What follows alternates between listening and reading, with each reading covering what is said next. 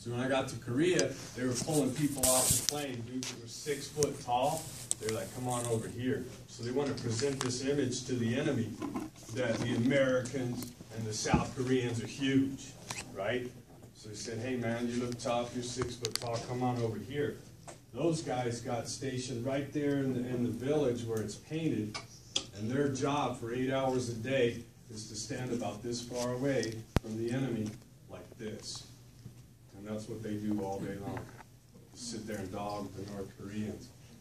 Me, being 5'4", they handed me an M14, and I lived, you know, like in a bunker, sandbags, you know, dug into the ground for about a year, just looking at them, you know, through the rifle scope, making sure nobody walked where they weren't supposed to, that nobody was trying to come over at night. Sometimes they dig tunnels underneath, so of course little me, they wanted me to go down in there with a flashlight, look around.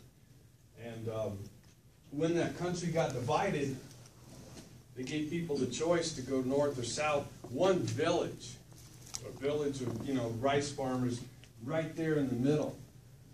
And they're not in North or South Korea. So, you know, as a sniper or going on patrols, we get briefings in the morning.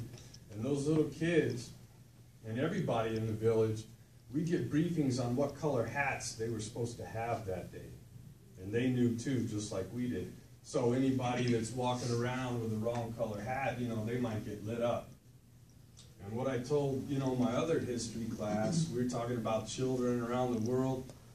And these kids would come out of that village. We'd clear, you know, pass through the minefield. We'd go out at night, set up landmines for them to encounter.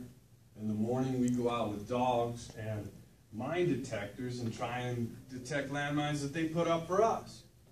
So once we clear a path, these kids would come out of that village, and that's how they get to school, walking through a minefield that's been cleared by the Americans. So I was kind of impressed, you know, with that those are the things that they go through just on their way to school. I don't think they stop at Sonic. They don't get them a Sonic drink. They're just happy to make it through the minefield. So that's kind of what I did for 4 years. And that got us through all the way up to 8. Just a couple of stories.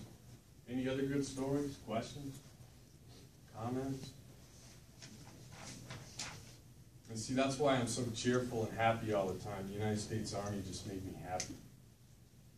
Filled with love, peace, that kind of thing. So let's have a good day. Talk quietly so it doesn't seem like too awkward.